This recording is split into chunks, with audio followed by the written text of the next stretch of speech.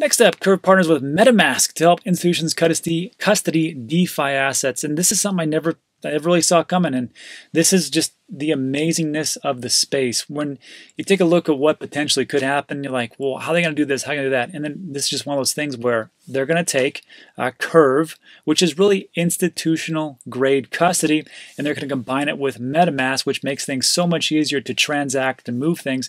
And they're going to combine both of those great things together. So first of all, you got to ask yourself, what the heck is Curve? If you don't know, it's an institutional standard, as they say, for just for security or for institutions to custody any type of cryptocurrencies. But what's crazy about it is that they don't use private keys, because they say that a private key is a single point of failure. And I have to agree, they are right. Yeah, when you just have one private key, we've seen this in multiple exchanges where you had one crazy owner who just had one private key for all the transactions, and he either dies or gets arrested and everybody's money goes away. Well, Curve said that's ridiculous. Let's get away from that. It's okay for Joe Blow and Jane Blow like you and me, but if you get into like people who are holding like billions of dollars worth of cryptocurrency, it gets a little dicey. So how they do that is a little unclear to me. I mean, I don't know the exact dynamics of how it exactly works, but to really break it down and make it simplifies, this is what they say. Curve uses multi-party computation, or MPC, protocols that leverage independently generated shares of cryptographic material instead of private keys. This is done mathematically to show a way to eliminate the single point of failure, and blah, blah, blah. So here's really what happens, right? You have multiple people throughout the whole industry. Let's say you have a CEO, a CFO, a CTO, a CFO, or whatever you want to say, whatever title you want to give it to them. You can have as many people as you want to. And however you make it in your industry, you say, look, we need 6 signatures, or we need 20 signatures, or we need 3, whatever it is. We need 3 ways for people to sign, to log in, to put their computational information in so we can transact and move these cryptos. If all these people don't get together, it does not happen. So there is no single point of failure, and that's how Curve's doing it.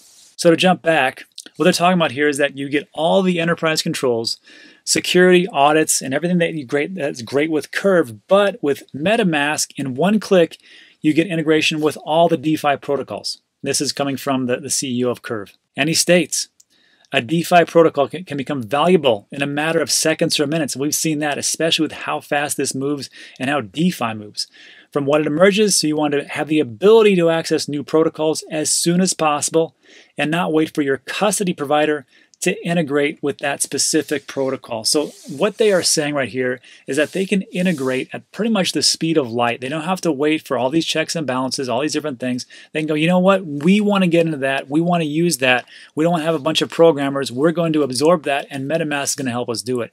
So what could this mean later on? Well, as more things are being made in DeFi and more institutions want to get exposure to that asset, this is what they're going to go for. So if you don't have any stock in Curve, maybe, I don't even know if they're a publicly traded company, but if they were, that would be something to look at. Financial advice, just saying. All right, let me know what you think in the comments section. Let's move on to our last piece. So, Wells Fargo, we meet again.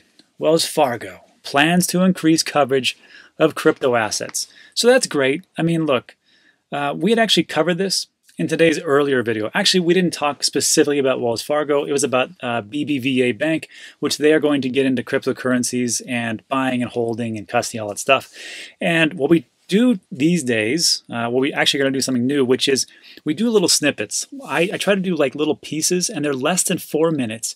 And I just talk about pretty much the big story of the day. And I feel like this is the big story of the day. And then yesterday, we did a story about how Facebook is coming under fire against 48 of the state legislators, or 48 of the state attorneys, excuse me. And they have filed a lawsuit against Facebook for violating antitrust laws. And what they're saying is they want Facebook to be broken up. And we talked about how that would affect Diem, as it's called now, which I'm just here to tell you, it's going to crush it. So I didn't know how people would take to it for them being so short, but so far people have loved it. I mean, under 4 minutes, I kind of condense as much as I possibly can, and it gives you the most bare bones stuff. So we'll keep doing this. We'll probably do a small snippet in the early morning hours in the US. I don't know where you're at. And then later on, we'll do a longer format like we're doing right here.